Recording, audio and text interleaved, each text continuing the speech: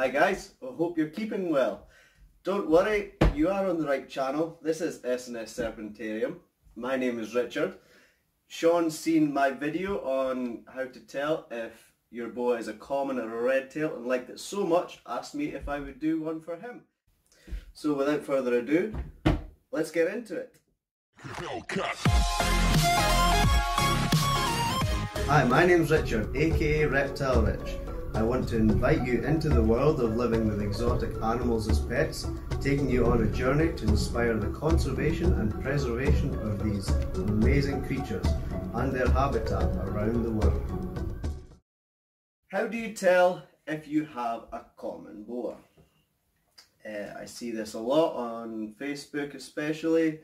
People look at my red tail and it's just an imperator. Start off by saying your common boa is your boa imperator and your true red tail is your boa constrictor. Now there are many localities of each. There are many morphs of imperator as well. So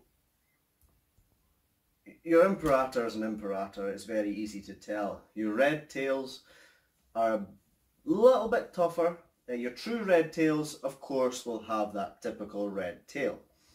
Now, some people go by the peaks on the saddles. There are some boa constrictors that have peaks on the saddles and no red tail, and there are some red tails that have a red tail and no peaks on the saddles.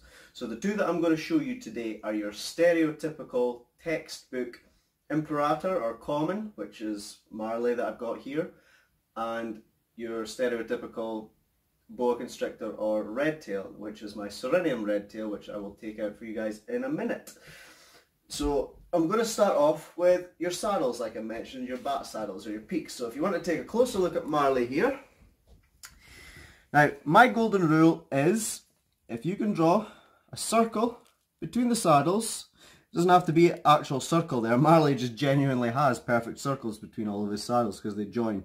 But yeah, if you can draw a circle between your saddles and you don't have a ruby red tail, the tail is in a sort of a, you can see that sort of zigzag pattern there because it's perfect diamonds all the way down, you have a common.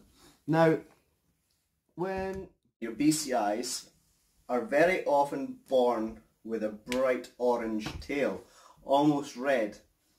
Now this is to blend in with leaf litter when they're babies. It's a form of camouflage.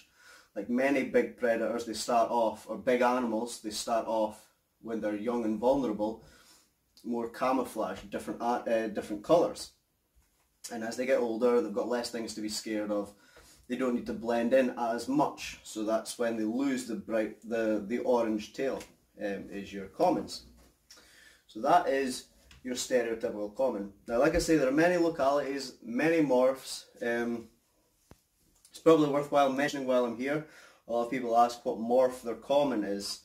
If you don't know the parents, and it goes for red tails as well, if you don't know the parents, you're just stabbing a guess and you'll never fully know what your common is. So that's Marley, that is the common. Let's go and get a true red tail out. He's beautiful. I love my boy Marley. And this is your stereotypical red tail or boa constrictor. So if you come in closer, you will notice the peaks on the saddles. So I can't draw a perfect circle in those saddles because the peaks are going to interrupt the saddle. Like I say, there are some boa constrictors that don't have the red tail. I think the Brazilian's one of them. And there are the Peruvian red tails, I think, are one that has the red tail and not the bat saddles. Now, notice how ruby red that tail is.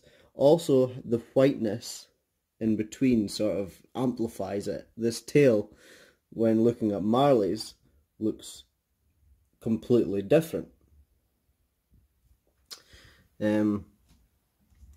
It's one of these things, it's good to see them side by side. If you go on my original video on my page, you will see them literally side by side and you can see the difference. But I think you could probably get a good enough view there to see the difference in them. The camera doesn't really pick this up, but being a Serenium, Mordecai here has some nice pinks and purples up his side as well. But that's your main differences of a red tail to common. Husbandry wise, humidities, temperatures, they're pretty much exactly the same. I keep them exactly the same.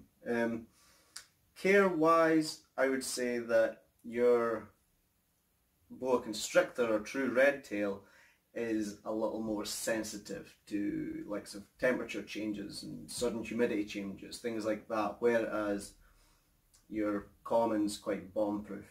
Same with feeding as well. Red tails can regurgitate. If you can't power feed them, they will regurgitate. Whereas the common is like a dustbin. It's easy to create an overweight common boa because they will just eat and eat and eat the more you throw at them. Your true red tails tend to be bigger. Male common or imperators will get to about 5-6 foot. Female common or imperators can get to about 8 foot. Your true red tails, I mean, they have been known to get to about 12 foot, although that's quite rare. 10 foot is certainly easily attainable. So your red tails are bigger, but as is just because it's a bigger snake doesn't mean it's a better snake. There's nothing wrong with having a common if you've got a common. Absolutely nothing wrong with that. There are people, you know, that can get a bit antsy when you tell them that their red tail is actually a common. Shops tend to stick the label red tail on anything because, well, when you look at a label, red tail boa is a lot more appealing than just common boa. So there is that, and if you're buying it and then someone buys that and then sells it privately, they label it as a red tail just simply because they don't know any better, and that's how that sort of goes on. So hopefully, guys, that is a nice, easy, simple way to tell your stereotypical red tail from your common. I hope that helps. Another giveaway, I forgot to add this, another giveaway to if you have a common or red tail is the price. Red tails are usually about 3 times the price of a common. So if you've paid like 50 to 150 pounds, you've got a common boa. If you've paid about 300 pounds, you have a red tail. Another sort of giveaway is if you have to ask, you have a common. Just because of the price, you know, people aren't going to undercut themselves.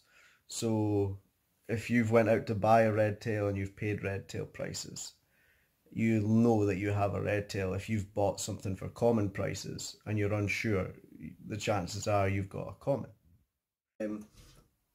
As always, Sean's a good guy. Make sure you give him a subscribe, a like, share his page, comment. I'm sure he's going to put the links to my page in this video. I've been chatting to Sean for a while. I love his stuff. He's got some good stuff on here. So thank you very much for tuning in, and hopefully see you guys again very soon.